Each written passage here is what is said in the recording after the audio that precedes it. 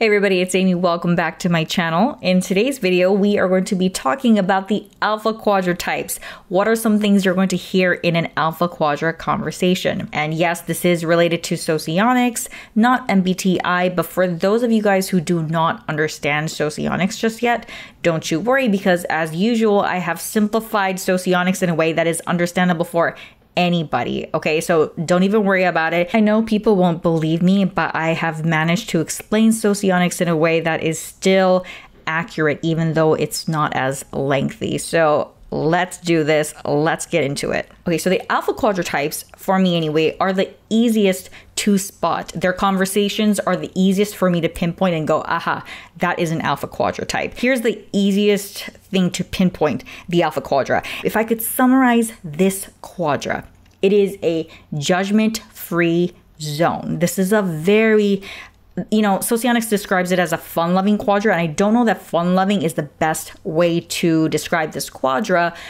but it's simply put, yes, it's a very merry quadra. They do not like harsh judgments. They don't like other people judging at all. It's all about the freedom to be able to express yourself, the freedom of truth. And I think that this individualistic nature in the alphas almost can look like a gamma quadra type, like especially like the ESFP and the ENTP kind of, I don't know, in a weird way, they kind of have the same vibe in that sense. Although when they get into a relationship or something, they realize how different their values are. But, outside of those really intimate relationships, I don't know if intimate relationships will work. But regardless, there is this similarity. They're very, very democratic types or democratic quadras. So again, back to the Alpha Quadras being judgment-free quadra. So what does this mean? So it's the absence of introverted feeling, okay? And for example, if an Alpha Quadra type is engaged in a conversation, they're usually going to be free of dogmas, free of ideology, free of force. It's just very much like, let me just be me, and whatever that means to me. Because the alphas don't have FI, I find that their conversations tend to get very over the top, very politically incorrect, almost cringy, the things that they come up with. Because this quadra doesn't value extroverted sensing, even if they may think to themselves, wow, this is very horrible, this is very politically incorrect or whatever, they're not likely to say anything about it. They're not going to use force. They're not going to use personal judgments to make final conclusions on somebody's character or anything like this. That's why this quadra is known to be a very fun-loving quadra. Okay, but I don't think that, again, I don't think fun-loving is the best way to describe it. I think it's more like they're just all about the freedom, being able to express your truth, I don't know what Socionics this is from, but they're complex is the complex of closed mouth. So they don't like when their mouths are being forced to close, like they're forced to not say something. They're forced to not speak their truth. This is a very Alpha Quadra conversation. I think that this is why the Alpha Quadra types, there's a lot of comedians that are usually in the Alpha Quadra.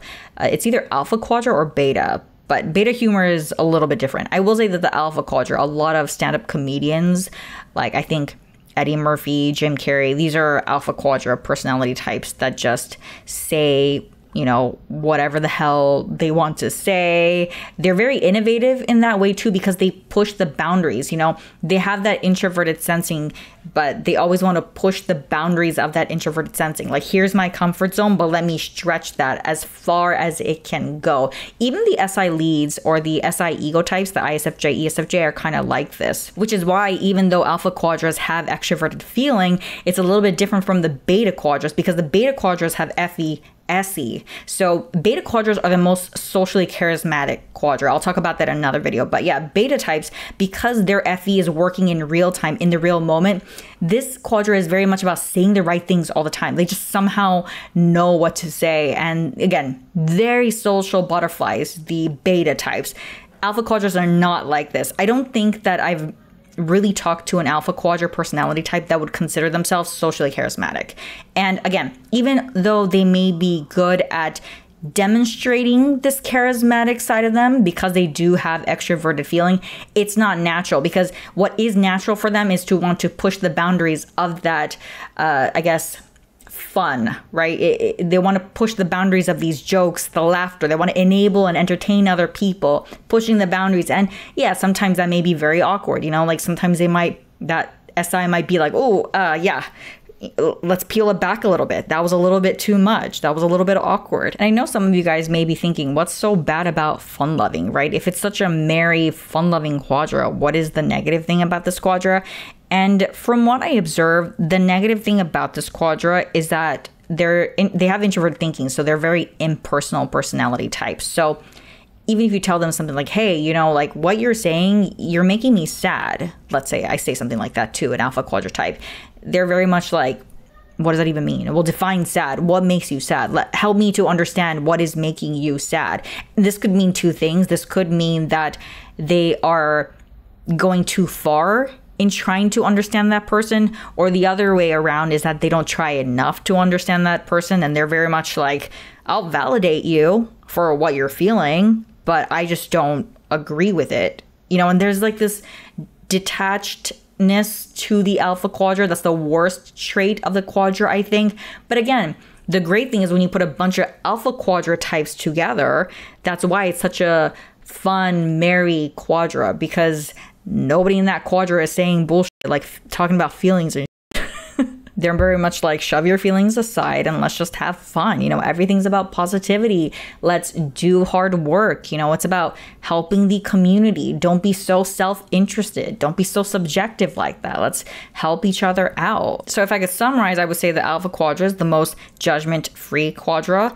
Fun-loving. It's all about freedom of speech and exploration of this truth, this universal truth, if they can even find it. But until then, they're not really going to invest themselves into anything. This includes even nuances and feelings. Like, I'm not going to invest myself in believing your feelings or regulating your feelings. If you feel that way, I can understand as much as I can right now, but I'm not going to invest myself in it. I'm going to explore a little bit more. But hey, let's have fun. And if you are an FJ alpha quadra type, it's all about advocating for others. It's about comfortable communities, comfortable relationships, or enabling the social environment to be as comfortable as possible. This is the alpha quadra. Alrighty, everybody, thank you guys so much for watching. I hope all of that made sense. Do you guys know any alpha quadra types?